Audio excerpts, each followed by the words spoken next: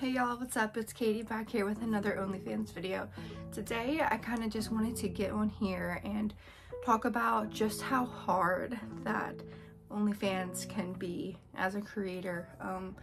I feel like there's lots of videos out there that are tutorials on what to do, how to do it with OnlyFans. And while all that information is great, I feel like there isn't enough talk about how hard it is, and just I hope that anyone who watches this or any of my instructional videos or any instructionals in general doesn't get the idea that OnlyFans is easy by any means, because obviously if you're in OnlyFans, you're doing it and you're successful, then you have what it takes to do OnlyFans to be successful. You have the work ethic. But for people coming on board, or even us creators nowadays who have been doing this, sometimes it's easy to forget that this job is really hard and it is mentally draining, and that we are humans. And I feel like I just want to make this video and say a couple of the things I've struggled with, that I'm currently struggling with OnlyFans, in hopes that it helps someone. Maybe you can relate. I hope you can relate, because if you can relate, then that means you're going through stressful times with OnlyFans or have been through stressful times. But if you can, then it's normal, and we all go through this as creators. At least I think the majority of us go through this. So let's get started. So aside from the haters, we all know that we get a lot of hate for doing OnlyFans. I would say the number one thing about OnlyFans that's hard for me, that I'm currently going through, is being able to keep posting and keep your work ethic despite your outcomes. So, like, you know, when you work a 9-to-5 job, you usually get paid hourly despite your work ethic, the way you are working, like whether you perform, you know, whether you get more done stocking shelves one day than another, you're still getting paid the same. With OnlyFans, I feel like, and like right now I'm going through this as we speak, you can put in so much endless, countless work. But the hard thing about OnlyFans is that your give back and your pay is completely up to the public's discretion. So no matter how hard you work, really the people who have the control of whether or not you make your income and your success, I mean, largely, don't get me wrong, success depends on you and how much work you put in.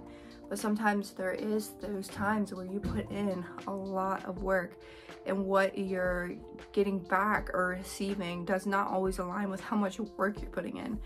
And what I mean by this is, like, so far marketing, especially this past week, I've been really drilling Instagram, and I've been doing like okay on Instagram. I've been getting good views, but my translation over to new subscribers, it's happening, but it's not happening as much as I would like it to. It's not aligning with the views that I'm getting on Instagram, or my views on Instagram aren't aligning with my expectations of how I thought my reels or something would perform.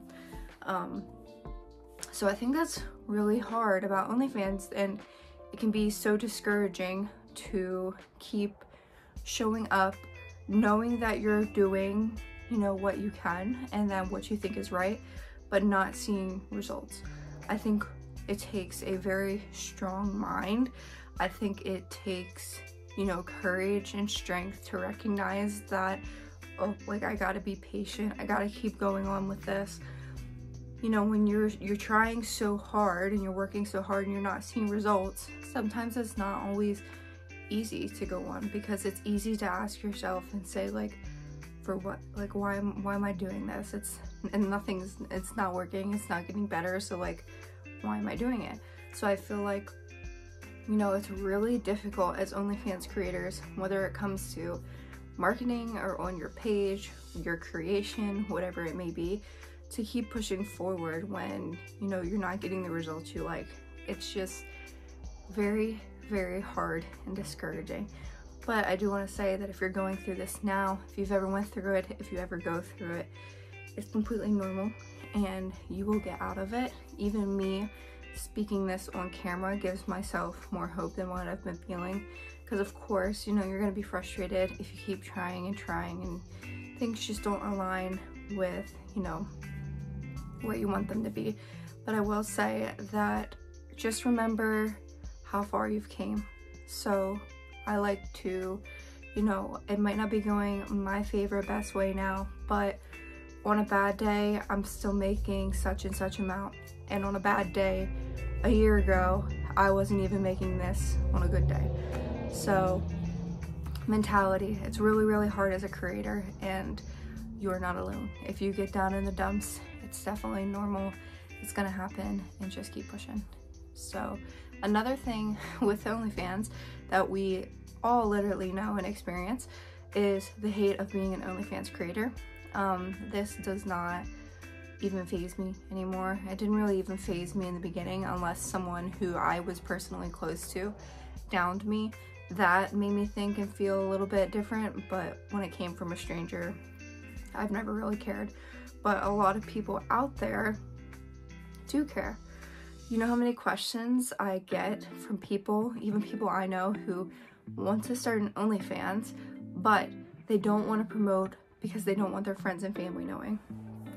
They themselves see nothing wrong with OnlyFans and they want to do it, but, excuse me, they won't, because the thoughts, the criticism, and the opinions of the people they know or people they don't even know just are overruling in their head and stopping them, unfortunately, from, I think, doing something absolutely amazing and life-changing, which is taking financial freedom and taking control of your life. It's not easy, so if you've made that step to become an OnlyFans creator in any type of way, or even create your profile and you have not started OnlyFans yet, that takes balls.